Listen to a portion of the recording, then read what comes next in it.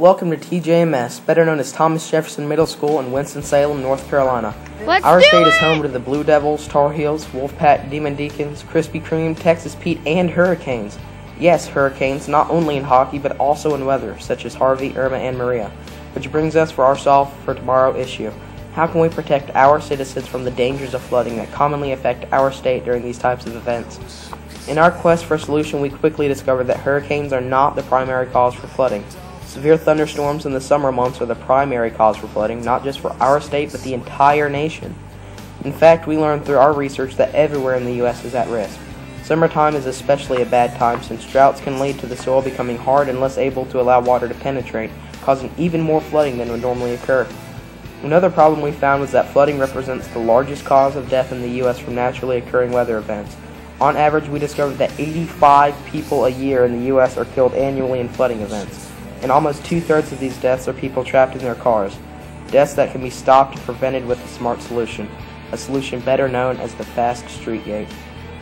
Introducing the Flood Alert Samsung sensor technology with smart floodgates.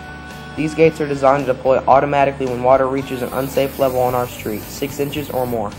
They would then send a signal through our Wi-Fi connection to the emergency manager that the gate was deployed, so the information could then be sent out through internet media sites such as Waze and ncdot.gov to warn people ahead of time of these issues and find alternate routes using GPS system. In this way, lives could be saved.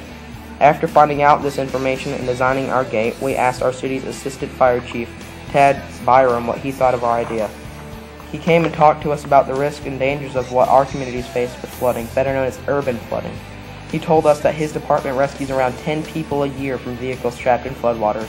He also stated that water rescues are by far the most dangerous type of rescues they perform, so he is in support of anything we can do to prevent this situation. In addition, he supplied us with maps of our county with areas of roads that would commonly flood, so we could plan where to place our system.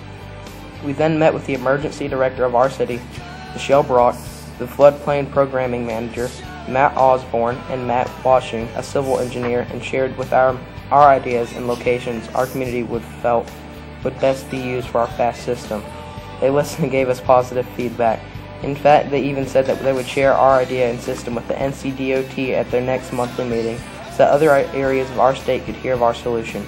We know we still have some work to do to finalize this concept, such as providing a cellular signal for the device and becoming a DOT-approved street device, but the fact remains clear. A fast street system like ours would save lives, and that's a solution everyone needs and should want for their community. Thank you for watching our video.